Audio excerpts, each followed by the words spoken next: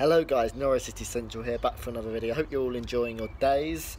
And yeah, I'm bringing the inevitable news that Wes Hoolahan is retiring after 10 years, and I'm absolutely gutted.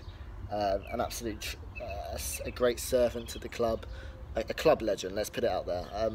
The word legend gets thrown about a lot, but he's a true legend. And goodbye, Wes Hoolahan. Thank you for the memories. You've been a terrific player, and honestly, if he had a right foot, if he could head the ball well, if he was a bit more physical, he would be, honestly, I'm not exaggerating, he'd be at the top club in Europe. Because, on his day, Wes Hoolahan was unbeatable. And, obviously Wes Hoolahan's career in the last couple of years hasn't been as at that top level, but let's consider when he was in the Championship under the Lambert days, he was a sensational player. And I think only Irish fans and Norwich fans will appreciate how good this guy was. He was an absolute terrific player. Played over 350 games, 53 goals, 77 assists, and an absolute legend at the club. I'm gutted he's leaving, Wes Hoolahan, but it's probably the right time for him now. He's 35, 36, he's getting on. But we can't understate what a legend he was, and all our managers probably underused him. Maybe not Paul Lambert as much, but Chris Hughton definitely, when he was in the Premier League, definitely underused him. Alex Neil in his last couple of seasons, and then obviously Daniel Farker as well. But I think that Glenn Roeder's only done one good thing in his career, and that is sign Wes Hoolahan for 250 grand. And I saw a piece from Chris Gorham, and Paul Lambert was actually going to sell Wes Hoolahan back in 2009. It's now 2018, and he's stayed at the club for that long, and he's become a true legend. He's a very humble guy. Me and Ducker have met him. We met him after QPR away, and he's a very nice guy, and that's what he comes across. He's a very professional, humble guy who's just a bloody good footballer. I've got a question for you guys. What is your favourite memories of Wes Hoolahan?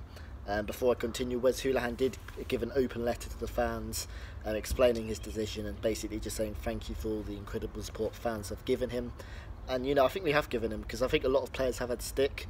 Russell Martin's a player who's had a lot of stick from fans, but I think fans have always appreciated Wes Hoolahan, and that's a sign of what a great player he is. But he did say just thank you, and he also said about his two favourite moments in the Norwich City career. So what is your favourite Wes Hoolahan moment in his career, in his 10 years at Norwich? He said either Wembley, which of course was magnificent.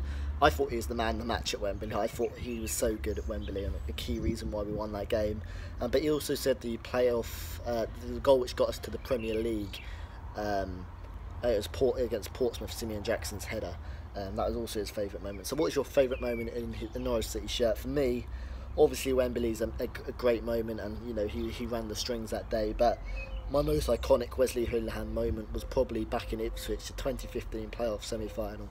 The game was on a knife edge, and Wes Hoolahan, just with so much composure, so much professionalism, putting away the penalty, and that goal really got us going.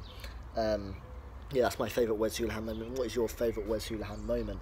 Yeah, but honestly, in the 10 years he's at the club, I've always said he's my favourite player. He just acts with so much professionalism, and he's so quality, isn't he? The way he's so small and so agile, he gets past players, and he's got a fantastic vision. I don't think I've seen a better player with much vision.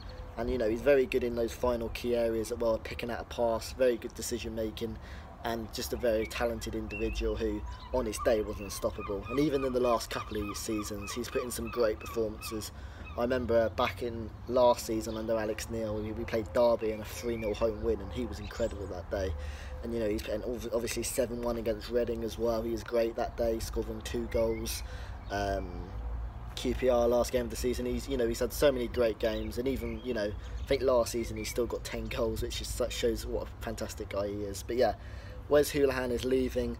Thank you, Wes Hoolahan, for delivering some moments which will last a lifetime. And I think the key way to sum up the video, and to sum up a footballer like Wes Hoolahan, is footballers won't always last forever, but the memories that you give the fans will. Thank you, Wes Hoolahan. Subscribe to Norwich City Central, and I'll see you later.